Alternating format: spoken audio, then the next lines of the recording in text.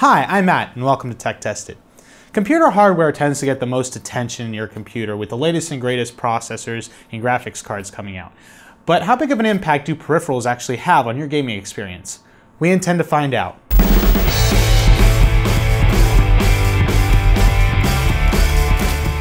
So we can't really run any benchmarks to test this theory. So what we did was we brought in some friends and we set up two different computers that they're going to be playing games on against each other. First, we're going to be using our AMD sleeper rig, albeit with a much less powerful R9 270 graphics card. And we're going to be pairing it up with some really good peripherals, very similar to the ones we're giving away in our 1,000 sub giveaway. Then we'll be pitting it up against a much more powerful computer with an i5 4690K, 16 gigabytes of RAM, and a GTX 980 Ti graphics card with much lesser peripherals to see which you would prefer, sacrificing maybe some of your visuals for your gaming experience with the peripherals, or sacrifice your gaming peripheral experience for a much more visual experience. Now we chose three different games. They're going to be playing Dota 2, mainly because it's a very competitive game that people may want to experience with better peripherals in order to get much more accuracy.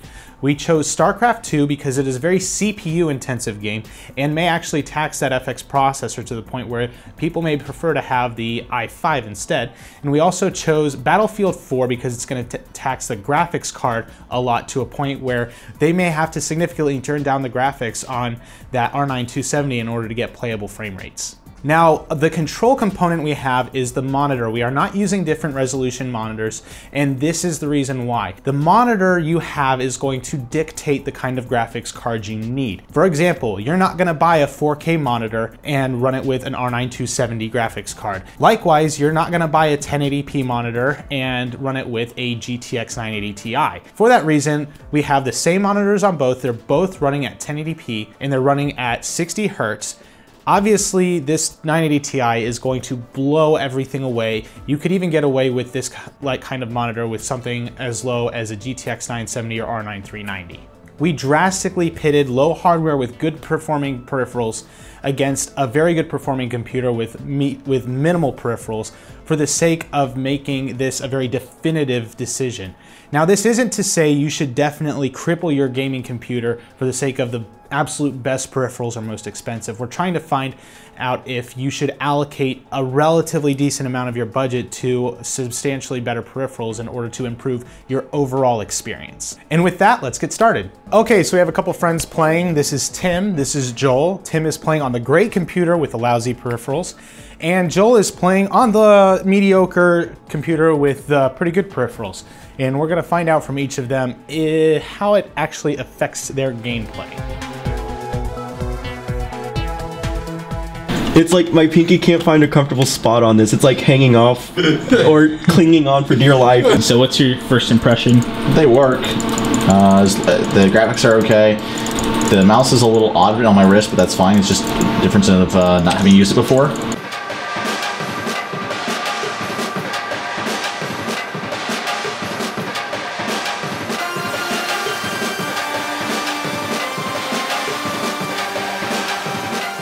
The one thing I have noticed about the mouse though is like when I'm trying to use one of these buttons, because it's probably so worn, or if it's an older mouse, it's inconsistent.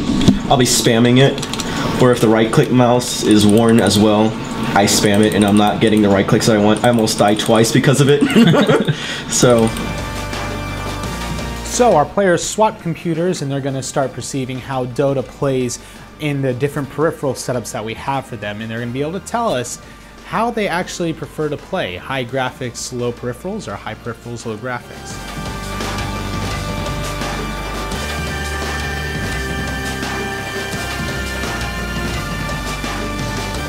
My first impression of this mouse was that it's a bane to the human existence, but after I removed the mouse pad, it's actually not that bad.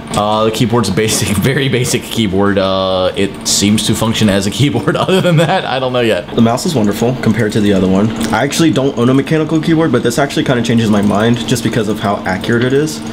And it feels so much better than a regular keyboard. The graphics don't bother me at all. The fact that it's low, I thought I would be a little bit like, oh man, it's not as good looking or whatever, but it's not bad at all.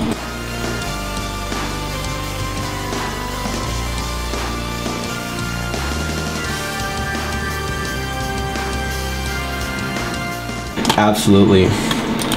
Just No, I can't do it. I can't do this competitively. It sucks.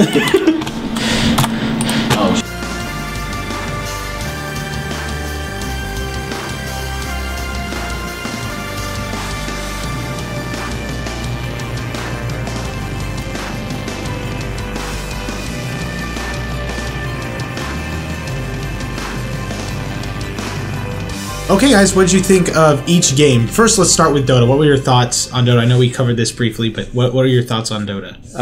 With Dota, I feel like the peripherals were really important.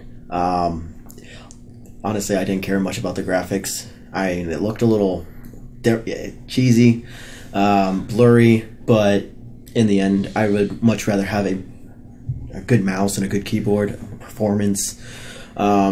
Something that, especially on working mic, that would have been very helpful, especially communication. Misclicks are horrible in a game like that. They have huge consequences, so honestly, I much rather have better peripherals than better graphics at that point.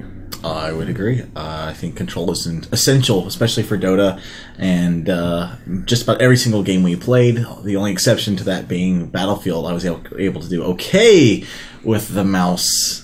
That we're pretty sure is as a torture device, but yeah, the control is essential, and for that, the nice peripherals definitely are important. So let's move on to Starcraft. Now, we discussed this a little bit earlier too, but what was your feels on particularly your frame rate? Because your frame rate did drop a little bit during large engagements with the AMD rig. Was that detrimental, or was it manageable to a point where you would prefer better peripherals? Have you ever tried to write your name with one of those giant pencils or markers, like the huge ones? No. Okay, well, if you try to use that microphone to write your name, that's what it felt like. You have absolutely no control. You know, it's like brushing your teeth with a hairbrush. There you go. Oh, sounds quite enjoyable. Okay. With StarCraft, I feel like it's like a balance of peripherals are like 70% of the issue, and then 30% is having a performance. Okay. If you need to have the control and the response time and everything else in StarCraft is very important, but if you're lagging or you're spiking like that, it can be just as bad as a bad mouse, or even worse, because you're losing all these units and things are just happening and it's out of your controlling, and that's it, you lost.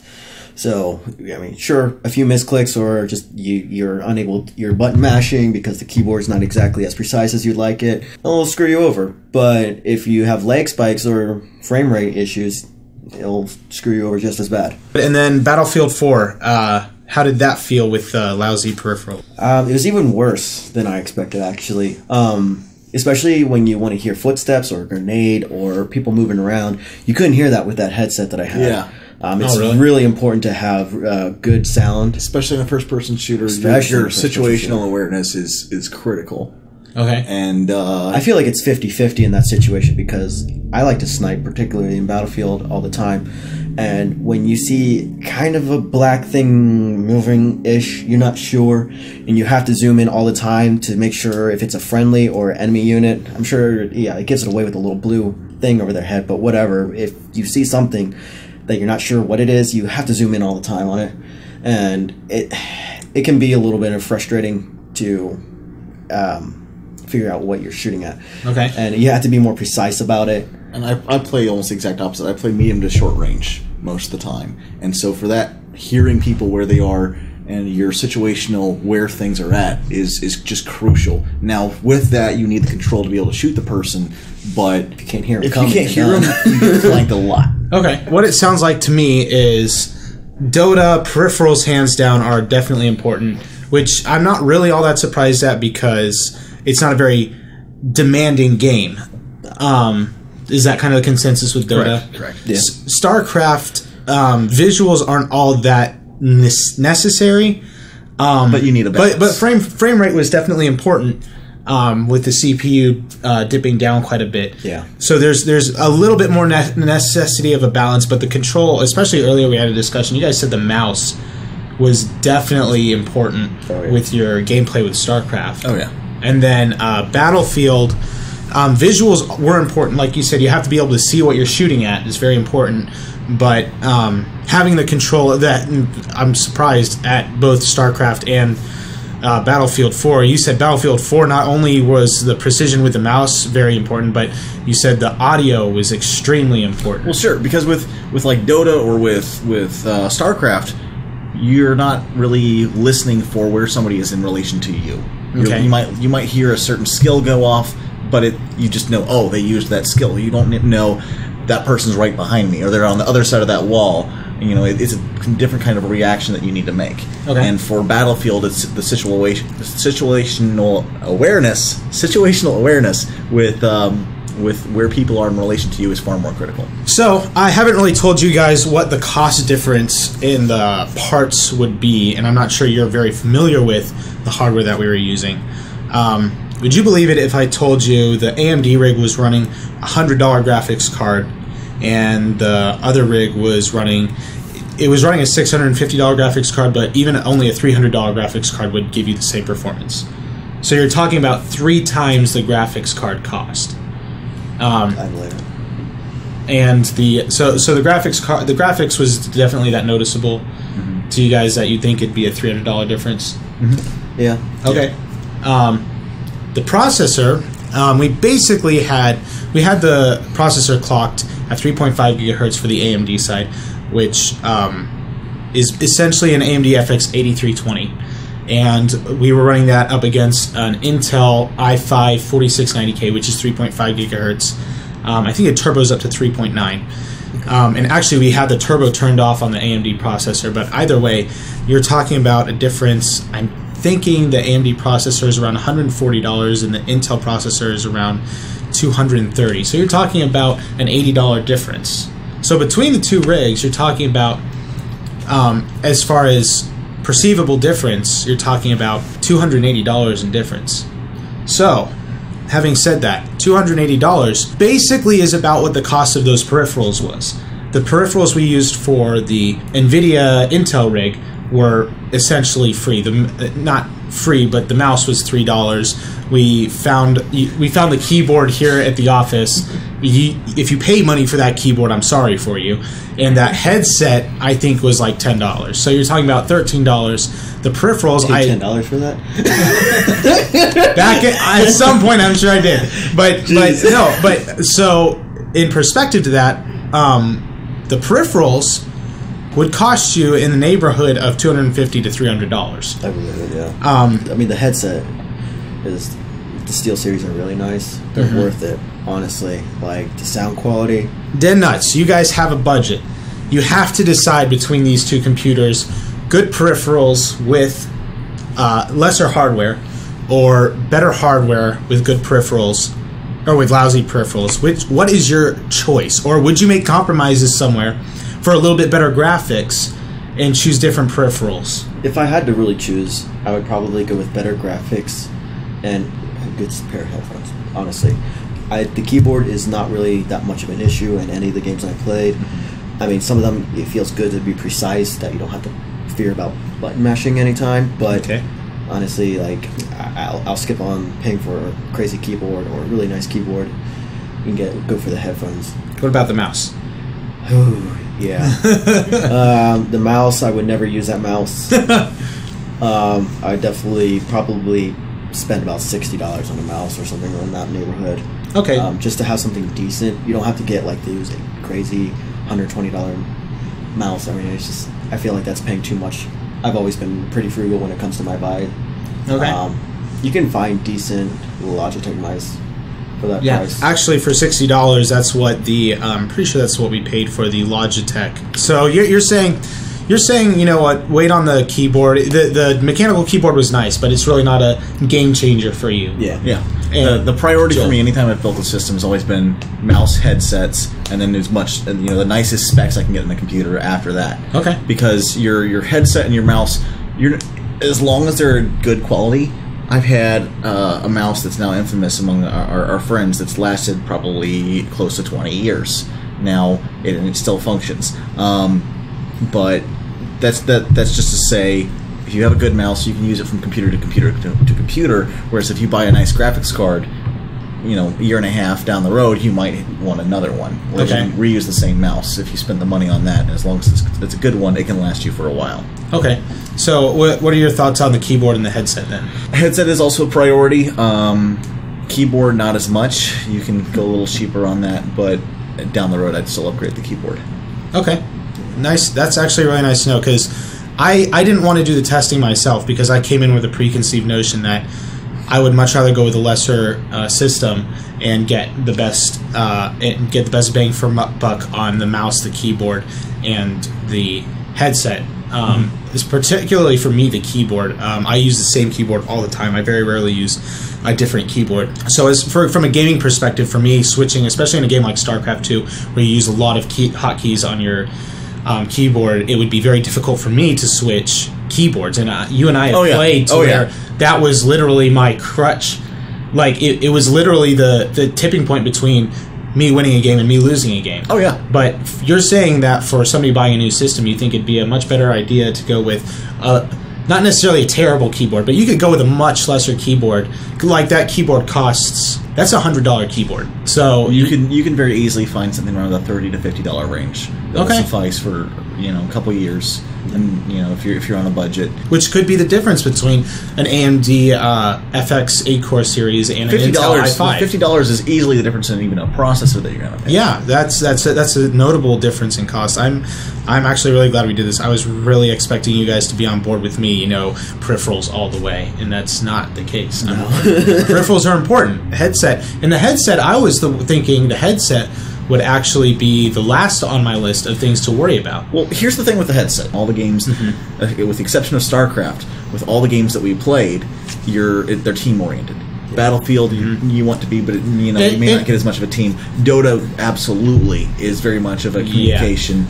And most games that people play right now are online team-oriented games. Yeah. The vast majority that people are playing on a competitive enthusiast level. Oh, absolutely. Well, it's surprising to me. That kind of wraps up our conclusion.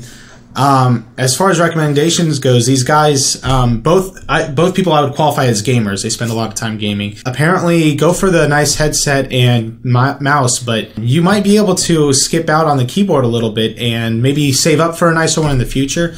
But definitely put that extra money that I personally would have put towards a keyboard into your computer hardware. And that could be the difference between 30 frames per second and 100 frames per second in StarCraft, or it could step you up to being able to handle a higher resolution or much better graphics settings on your graphics card. But I think that's our conclusion, right, guys? Yeah. So thanks for watching. Don't forget to like, subscribe, follow us on Facebook and Twitter, and as always, leave a comment if there's anything you'd like us to cover in the future.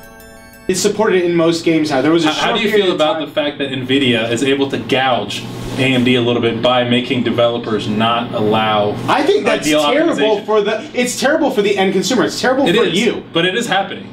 But that's not good. That's not good for the market, and that's not good for the consumer. It's great for NVIDIA as a company because they can corner the market. Yeah. But at the end of the day, the reason DirectX 12 got developed the way it did was because AMD came out with Mantle and their multi-core optimization. The reason high bandwidth memory exists is because AMD invested in it 5 years ago. AMD's investing in the consumer. They're investing in the technology. NVIDIA is holding you back because they want to hold hostage the market that they have.